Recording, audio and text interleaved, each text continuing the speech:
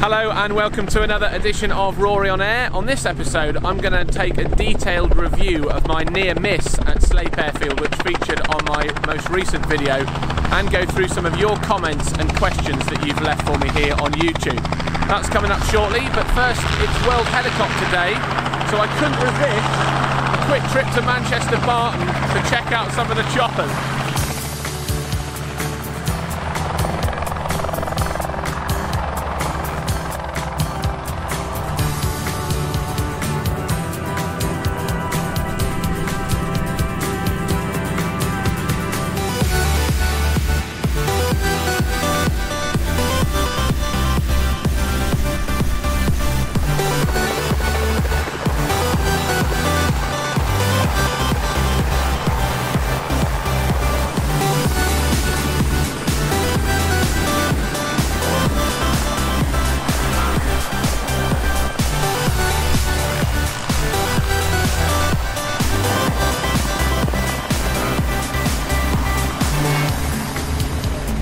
Well, hello and welcome to my house. That was a nice little outing this morning to Barton to see some of the chopper activity going on World Helicopter Day.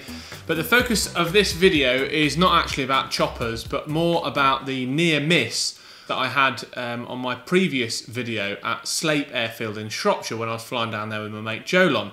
The video's had over 11,000 views to date on YouTube, and quite a lot of people have been getting in touch via comments and messages on my Rory on Air Facebook page to offer their opinions on what happened and to ask some questions about what happened and look for a bit more clarity and some detail on certain things. So I thought it'd be useful and interesting to go through some of those questions from you guys and kind of give you some answers.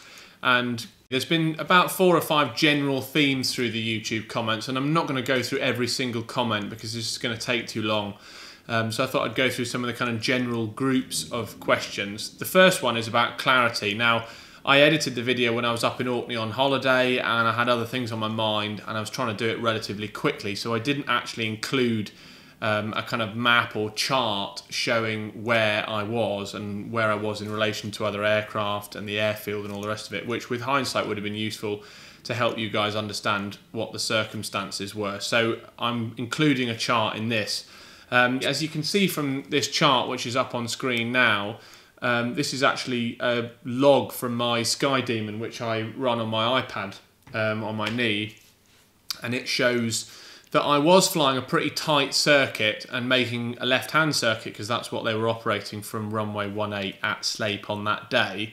So I took off facing south, made a left climbing turn onto a kind of sort of a crosswind leg, although it very quickly became the downwind leg. And I was more or less established on downwind, still climbing through 900 feet up to about 1,000 feet for the circuit when Jolon, my passenger, spotted the other aircraft, which we'd been looking for because I'd heard them on the radio. But as I say, several of you asking for clarity about that. Owen Wright, he says, I've just started flying from Sleap and have been taught to fly the circuit on departure, which is what you were doing too. Slightly difficult to tell from the video, but it looks as though the conflicting aircraft was either flying the wrong way around the circuit or was cutting across you to join downwind late. Well, they definitely weren't flying the wrong way around the circuit. I know that for 2 reasons, and we'll come on to that in future, but I know they weren't flying the wrong way. They were doing a correct standard overhead join. And of course, with that, the idea is that you would conform and turn behind aircraft that are already established in the circuit. I think that's where things came slightly unstuck, but again, that may be something to do with the fact that I was flying a tight circuit, but we'll come on to that as well. Mr. Always Blue says it's difficult to visualise yours and the other aircraft's position in the circuit at the time. Would be useful to see a map of some positions, maybe your Sky Demon overlay would be useful. Well, we're having a look at that now. Ben Atkinson, hi Ben, he says, great video Rory. So are you just starting downwind leg and he's coming across to join crosswind? Looking forward to a bonus mini episode on a debrief with a biro scribbled diagrams. Well, this is what this is. This is the idea of this episode, is a kind of debrief on what happened and what I can learn from this that will be useful going forward, and to kind of give you guys a little bit more clarity as well. And his comment about biro scribble drawing brings me on nicely to a comment from one of my other regular YouTube viewers, JP Hughes. Hi JP. He says, is this what happened? And has sent me a drawing that he's done with pen of what he thinks happened. And actually, to be fair, JP, you're pretty much spot on. It's been pointed out by several comments that my circuit was quite tight. Mark Sumner, he says, did you fly an oval circuit instead of a square on Sleap departure?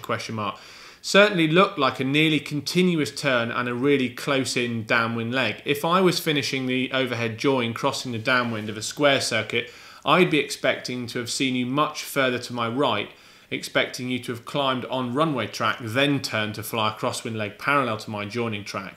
And I'd have been looking for you somewhere off to my right around the start of the downwind. I certainly wouldn't be expecting you to be so close in, almost dead ahead, as you'd flown a climbing 180 instead. Nice job with the avoiding action, no harm done. Good decision to fly low too and a civilised radio call. Well, thank you, Mark, for that comment. I can completely see where people are coming from on this, and actually, to be fair, with hindsight, and again from the review of this, maybe I was being a bit sort of aggressively tight in my circuit flying. Another comment here from Nomad Aviation. He says, your position at the start of your downwind leg was less than half a mile east from runway 18 centreline at 900 feet. The circuit is further out to the east, approximately 1 mile at 1,000 feet. The other aircraft should be crossing a 3/6 threshold, 1,000 feet west to east.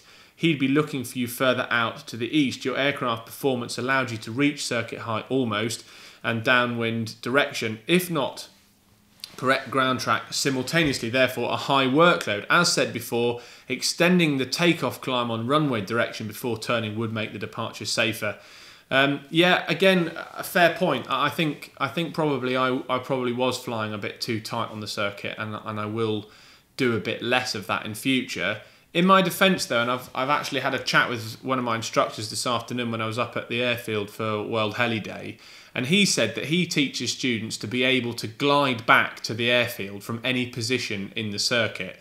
Probably not on actual climb out, because then you'd be doing the old dangerous 180 turn, but you know, from the crosswind leg potentially, certainly from the downwind leg, even if you were doing sort of a downwind landing, you'd still be able to make the runway if you didn't fly too wide a circuit. And obviously I had two other things on my mind that I feel are kind of mitigating circumstances in this case as well.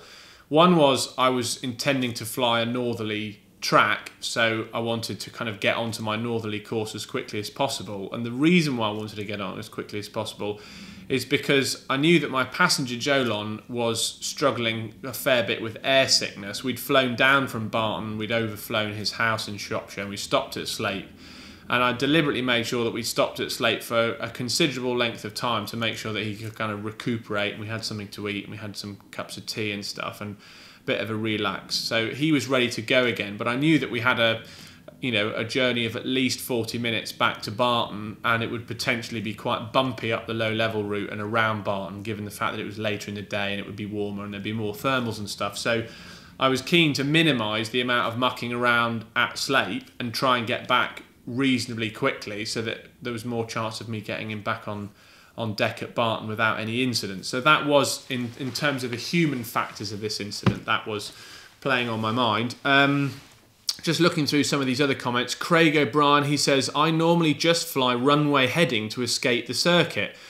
This is an interesting one, Craig, because I'm not really aware of any particular rules about this. Obviously, if you were intending, in my view, to fly south and you were taking off on runway 18, so you were heading south anyway, you would just continue on runway heading, you'd leave the ATZ, you'd make a radio call. But in my case, I wanted to go in the opposite direction to the direction that we were taking off from. So I've been taught to fly a circuit and depart from the circuit pattern on whichever leg makes most sense. In the case of wanting to fly north, in the instance of this case, that would be effectively at the end of the downwind leg. Instead of turning left again onto base, I would just continue flying north and depart the ATZ at that point. So that's what I'm used to, and as I say, my instructor said that it's a good idea to be able to glide back to the airfield, so you want to keep the circuits relatively tight. Let's move on to the next thing then. Sting Ireland says, hi Rory, just an idea. You knew he was out there but didn't have sight. A quick position report might have helped. Well, thank you, John. good suggestion. Again, normally if I was to take off from Barton and fly a circuit, I wouldn't make a radio call after my taking off Golf Oscar Alpha call. I wouldn't make another radio call until I was established on downwind, at which point I'd say Golf Oscar Alpha downwind touch and go or to land. So I wouldn't normally make a position report. Obviously, you can make position reports when you want, and I think John's made a fair point. I did know this aircraft was in the vicinity because I'd heard them calling, joining overhead and dead side descending and what have you. So I was looking out for them, but still couldn't see them. So perhaps a position report would have been a good idea. Good suggestion. Angate 2000 says, stop talking and listen to your radio and concentrate on your flying. A missed call is probably the cause of your near miss. This is an interesting one, and I do understand what you're coming from. I make these YouTube videos to try and make them as entertaining as possible, and I find videos where there's no chat and there's just engine noise and people looking out the window not as watchable. So I cut out nearly all the parts of my videos where there's no chat. So it does, from a viewer's point of view, probably look like for the entire duration of my flight I'm giving it this the whole time. That is not actually the case. I just cut those bits of dead air out because as a radio person, dead air is a sin, we say in broadcasting, so I try and avoid it. Having listened back to the tape very carefully, I don't believe I did miss any radio calls, so I don't really think that is entirely the cause of this issue at all, but it's a fair point. Phil Smith says, could you use a pilot aware, and then if you did, you'd know exactly where the other plane is? Again, good point. Pilot aware is something that I'm really interested in. We've been using electronic conspicuity at Barton for a while now on an ADSB trial. I haven't so far managed to get the Sky Echo unit to connect to my iPad, which I'm going to look at again because I think it would be really useful. And if I had have had that working, I may well have been able to see where this aircraft was had they been, you know, showing up on the system, which not all do because not everyone's equipped with the equipment that you need to have. So that is a kind of a different topic in itself about electronic conspicuity. I'm all in favour of it, and I think it's a really good idea, and I think everyone should be using it. Jonathan Griffiths says, nickname your Oppo Hawkeyes. He should consider a career as a fighter pilot with that eyesight.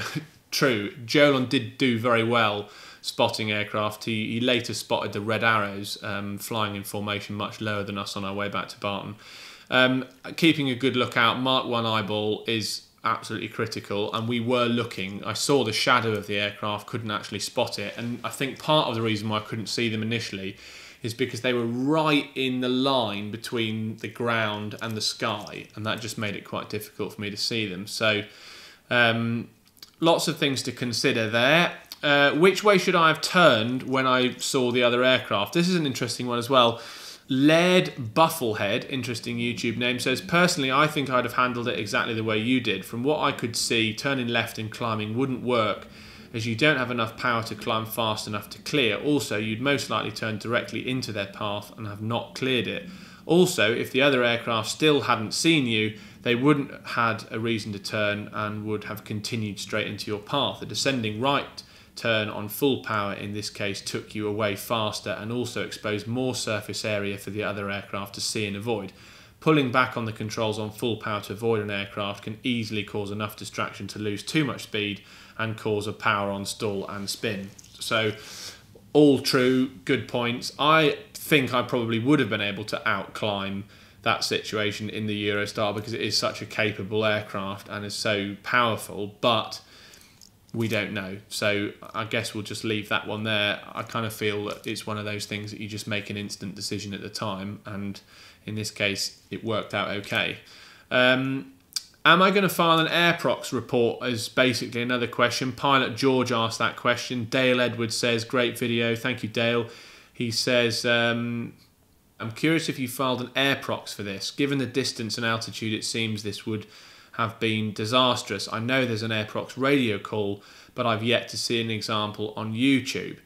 That's an interesting one, Dale, actually. I'm going to have a look and see if I can find any information about an airprox radio call. It's not something I'm aware of, but I'm sure it is in CAP 413, the CAA's radio manual.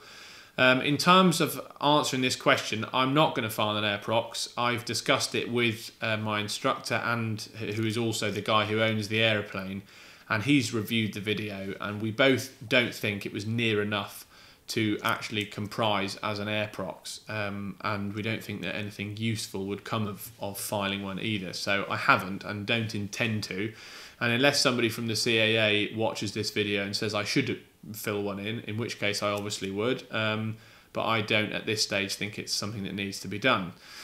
The final thing really to come on to is what does the other pilot have to say about this? And this is really kind of one of the main interesting parts of this video, I think, because he's now got in touch. His name's David Rickwood. He says, "Hello Rory, I was the pilot of Delta X-Ray routing Gloucestershire to Sleap on that date. I did a standard overhead join on the correct runway and crossed the reciprocal numbers overhead at 1,000 feet as described, and saw you depart whilst executing the join." One of the most interesting things that I think that he says is what I was not expecting after departure was a turn back onto the downwind on a departure, which is not a manoeuvre I've personally executed, always exiting the ATZ before continuing en route. Well, I think this is quite interesting because this is just not something that I would do unless I was intending to fly somewhere roughly in the direction that the takeoff was. So in the case of this, we were taking off on runway 18, so we were heading south, and I wanted to fly north back to Barton. So it made sense to me to, as it was a left-hand circuit on the day, make a left-hand turn onto crosswind and then a left-hand turn onto downwind, fly the downwind leg, and then just continue that until I was outside the ATZ. That's what I've been taught to do. And that kind of makes sense to me as well. So I'm interested to hear that that's not how David tends to do things. On another part of his comment here, he says, as one of the comments has stated, I think a call on joining the downwind after departure would have helped me understand your intentions and therefore given me more situational awareness and time to adjust my join to come in behind you. I mean, I'm a big fan of using the radio. I think we communicate on the radio and it helps everybody to be safer and to understand what's going on and where everybody else is. And I'd heard some really good calls from David, you know, in the overhead and descending dead side and what have you. So I was aware that he was in the area. I was aware that he was joining the circuit, and I was looking out for him. So you know, we were already doing well in a sense in that area. But it's a fair point that it would have been helpful to him. And given that I hadn't yet seen him, and therefore he probably hadn't seen me, it would have been something useful to do. So I accept that, and that's been kind of added to my memory bank of things to do for next time. And then the final bit particularly that's really interesting from David, he says, from my viewpoint, I should have perhaps taken earlier action to adjust my course to come onto the downwind behind you, but I suspect the uncertainty of your intentions and my unfamiliarity with the action of an aircraft making a downwind join after takeoff for departure without that intention being called on the RT made me hesitate until I was sure of your course. So it sounds like David was basically hedging his bets until he could see exactly what I was doing, and then he was going to make a decision to come behind me. And I understand that kind of mentality too. So that's all kind of useful feedback. I've replied to David to thank him primarily for getting in touch, and I've offered to buy him a cup of tea if I see him in an airfield sometime. So hopefully I'll bump into you in some shape or form in the future, David, and we can have a bit of a chat then. But I really appreciate you getting in touch, and of course I really appreciate all of you guys for commenting on this video and messaging me on the Rory on Air Facebook page and all that kind of stuff as well. It's been really useful, and I'm really glad to see that there's been so much engagement with this. So I think at this point I feel like we've kind of debriefed as much as we can from this. I hope you found this video useful and interesting. Next time I am back in the air with my wife Lizzie. I saved going to Shobden until she came back from her sabbatical. So our first flight together when she got back from her sabbatical just after my birthday was us flying down to Shobden in the Eurostar and having something in the cafe there and coming back again. So that will be coming shortly here on Rory on Air. And I have just actually got back from spending 6 weeks in Orkney on Owskerry doing lots of stuff on my parents' sheep farm. So I've been filming quite a lot of that and look forward to bringing you a sort of series of short videos from that as well coming up. So do hope you'll stick with me. Thank you very much, of course, for watching as always. Don't forget to like and subscribe and leave a comment on this video as well. I really appreciate all your support and engagement with it. And don't don't forget you can buy hoodies and other merch from me as well on Facebook. Yeah, see you on the next video. Thanks for watching. Cheers.